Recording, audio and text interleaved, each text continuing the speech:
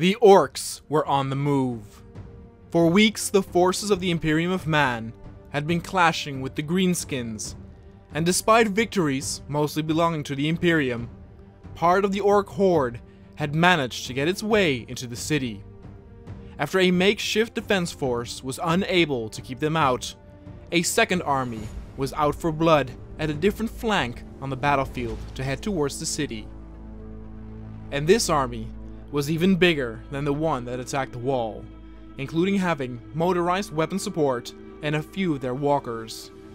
The Imperial Guard that was stationed here had one big disadvantage. Their artillery had broken down due to earlier attacking attempts, and all that was left was infantry, making this a sure loss as the other army at least had turrets and armor at its disposal. But word had it that the Baneblades were heading their way, surely shredding the Orks once they would arrive. They would be there in just a few minutes, so they just had to hold out for a short amount of time. But even a few minutes can be too much to ask when facing a horde of greenskins that all traverse upon you at the same time.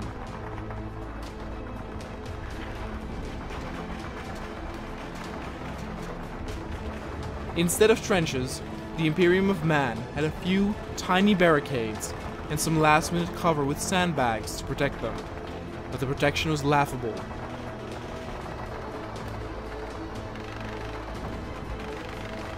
As the Orks traversed the field, with every last one of them screaming to their heart's content, sounds of dying Imperial Guard could be heard amongst it.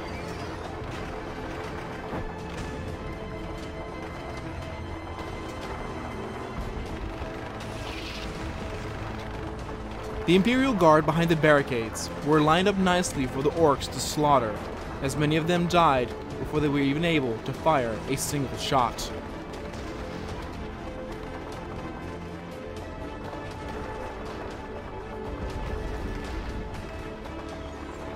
Those that were able to muster the courage to peek above the protective cover were able to find their targets more easily as there were no craters present, but they did not get a lot of time to aim and fire. But the Imperial Guard held their line with very few men fleeing, much to the approval of the commissars that were present. But another reason for this was probably because if they would run, they would die even quicker due to being in the open and a much easier target.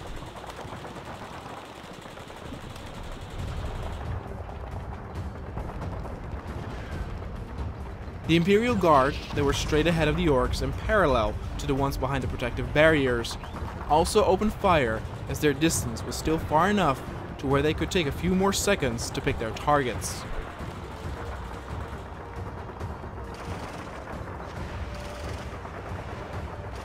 The commissars here vowed that they were the true force of firepower in this army, whereas the ones behind the barricades were mere distractions for the Orks so that they could be slaughtered by the men here.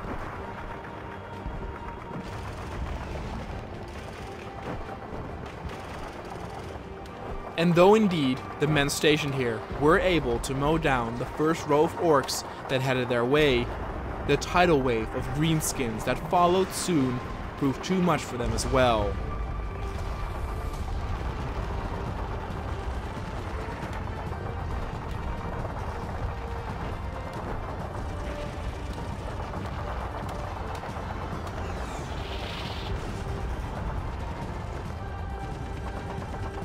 Literal chunks of man were being spread all over the battlefield. The ease at which they died increased as fewer and fewer men were present.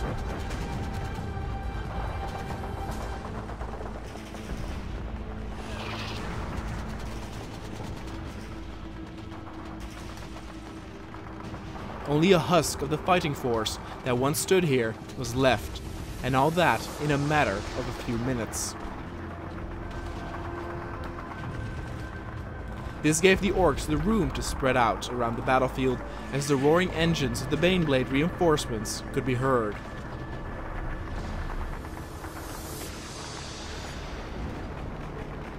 The message of reinforcements was received and went through everybody's comms like a ray of hope.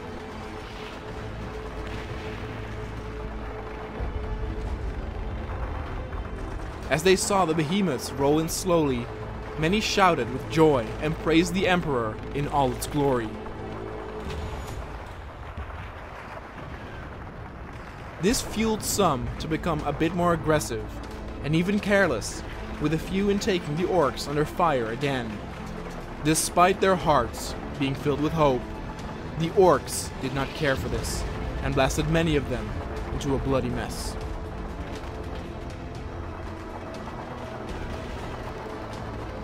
And with that, the Imperial Guard infantry force had virtually been eliminated from this particular battlefield.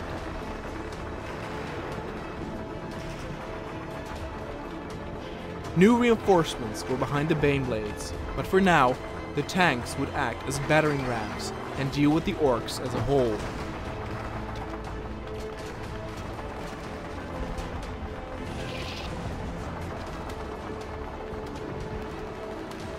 The horde of Orks headed straight for the Baneblades, giving the crew inside a good amount of targets to choose from.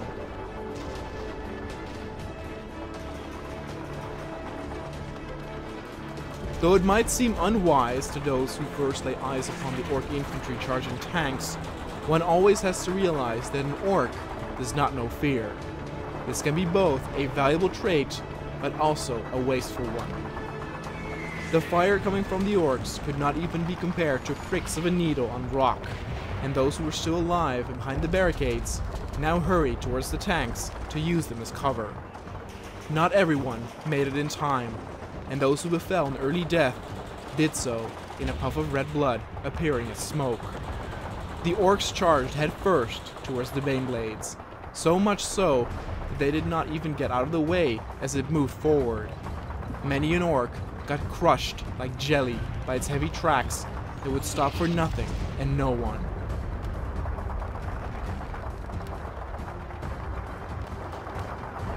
The fearsome Orks, all of a sudden, did not seem that tough anymore.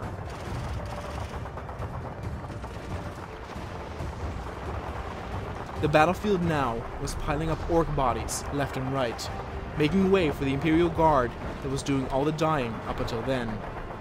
With its side gunners concentrating on individual Ork infantry, the main gunners would deal with the Ork walkers that created a constant barrage of fire which was still not able to even dent the Baneblades' outsides.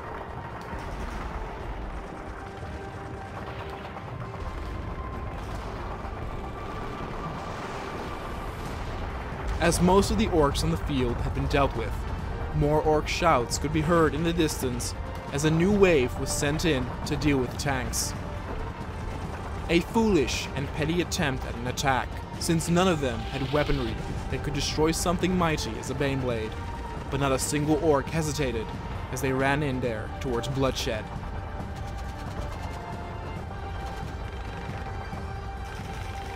At this distance, they were easy pickings for the tank crew, and many died way before they even got close to the tanks. Some of the walkers were still standing, and those in charge ordered them immediately destroyed, as they could be seen as encouragements for more Orks to attack, as they were so easily distinguished on the battlefield.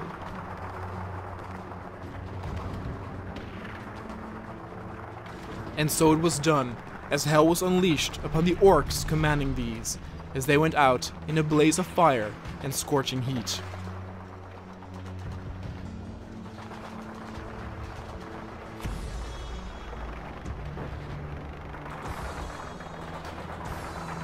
And so the battle was won thanks to the input of the Baneblades, but the overall siege was not yet over.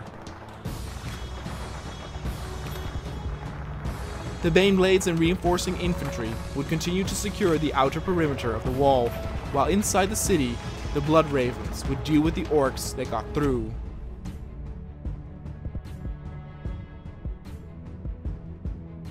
Besides just Blood Raven Space Marines, Dreadnoughts and Whirlwind Artillery would be sent in also.